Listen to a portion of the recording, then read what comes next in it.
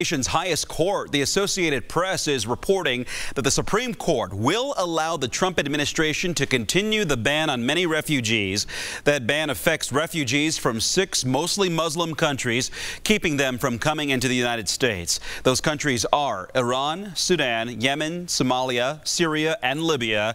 The justices agreed to an administration request to block a lower court ruling that would have eased the refugee ban and allowed up to 24,000 refugees to come into the country before the end of October. This issue isn't closed, though. The justices are scheduled to hear arguments on October 10th on the legality of the bans on travelers and refugees from those 6 countries. Breaking news we're following for you tonight.